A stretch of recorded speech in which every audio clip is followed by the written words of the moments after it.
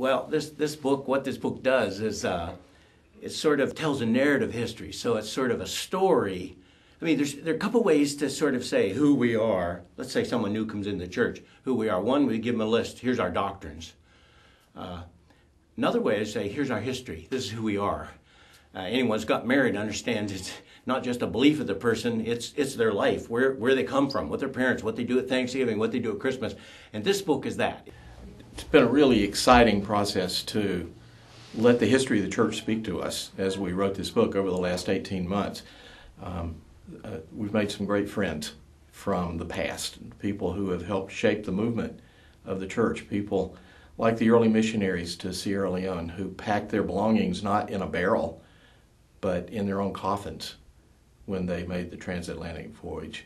People like the early Pilgrim Holiness entrepreneurs who did what had to be done to reach the lost. It's a narrative history sort of telling, hey, here's who Wesleyans are. Here are the streams that kind of flow into the present that sort of describe, well, that's why they do this. That's why they think this. Oh, that's why they ordain women. Oh, now I see.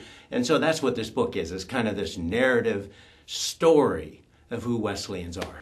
It's been exciting to become more acquainted with who we were so that we can know who we are and who we want to be in the future. Yesterday's church is speaking to today's church about tomorrow, and the message that they bring to us is really critically important.